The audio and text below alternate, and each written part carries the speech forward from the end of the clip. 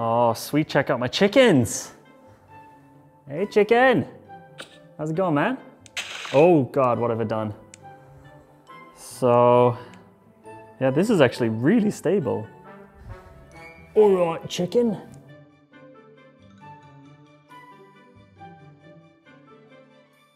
Hey, in this video, I'm going to talk to you about future-proofing your design career by learning how to design for the next technology platform, augmented reality. One of the best ways to future-proof your career as a designer and increase demand as a designer is to do things that other people are not really learning yet, but that companies are looking for. Right now, I can tell you that over the next few years, a lot of companies are going to be looking for designers who can design for augmented reality interfaces. You know, you don't have to believe it, you don't have to trust it, but I think it's going to be massive, and I hope you stick around to hear what I have to say, and I also want to hear what you have to say in the comments. I have to plant something here. Oh yeah, I don't have a, oh, let's put this here as well. What I just showed you there is a look at an AR game. This AR game is called Minecraft Earth, and it's something that it's still not super popular yet. You know, a lot of people will remember Pokemon Go.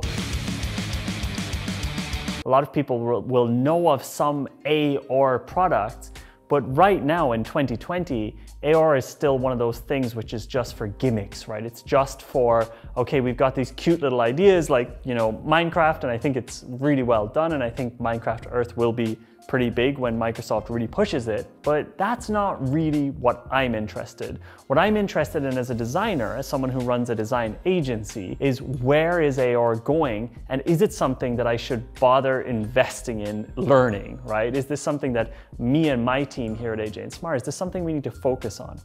Well, in my opinion, over the next 5 to 10 years, and I know that's a long time scale, but I think we're going to see it in the next 5 years, AR is going to be huge. And when I talk about AR, I'm talking, and it's really annoying because I can't find the headset that I was looking for. We have a, maybe you can, I made a video a while ago, I think it was 3 years ago, with me showing the possibilities of the Microsoft HoloLens. And for me back then, I was interested in this idea of, okay, having a digital workspace, having an overlay of what you're, on top of what you're doing is more interesting to me than what you can get with VR. Now it's 2020, it's actually April 2020. The entire world is on lockdown, everyone's using Zoom, and at this moment, Apple and Facebook are both working on next generation mixed reality or AR headsets. You know, we already have right now on the market, we have Microsoft HoloLens 2 and we have the Magic Leap. Those are the two main products out in the market today, but they're still in the fringes.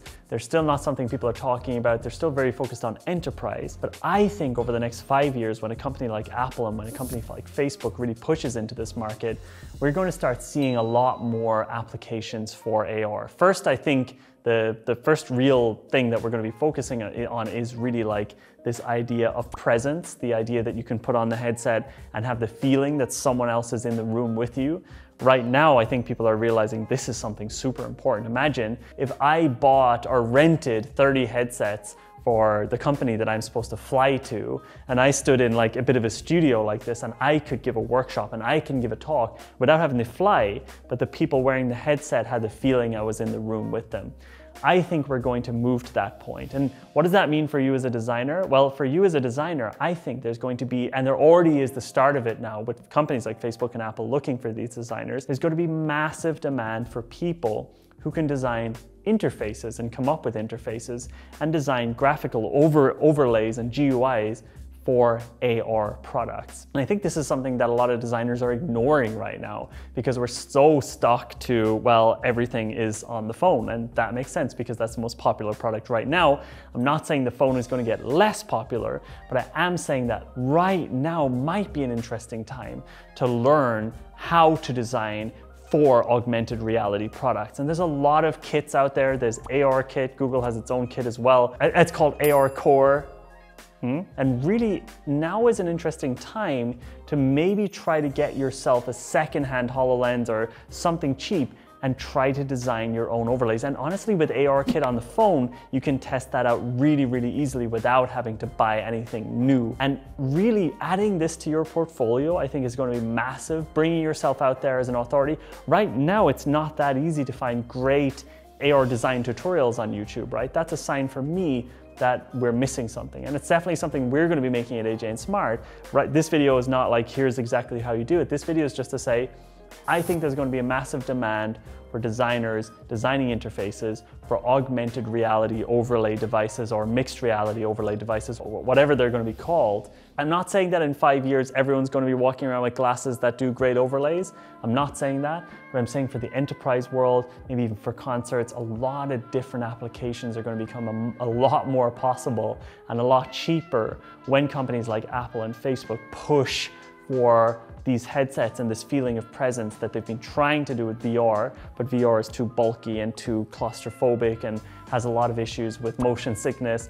I think that AR is something that a lot of designers are ignoring. They feel like maybe it's like a gimmick that's not going to come back, but I think, and I want to also state here, that I think AR is going to be absolutely massive over the next 5 years, and there's just going to be huge opportunity. So how can you start learning? Honestly, the easiest thing to do is start Googling it, right? So Google how to design AR assets, start learning it, start trying it out with your phone.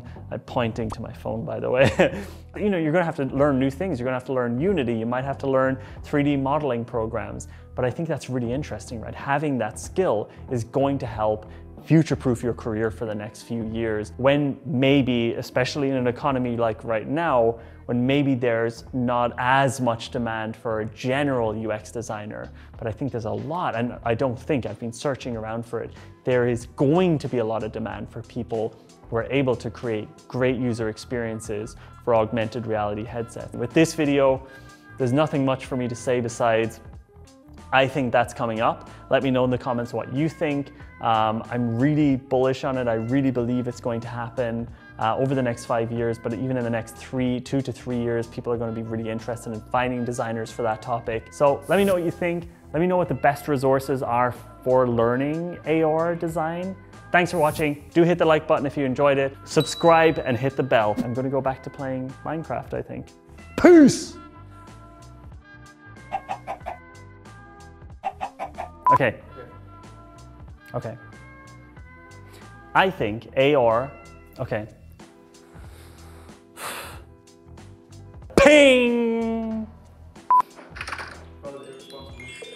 This ping thing, now I have to do I have to go to the...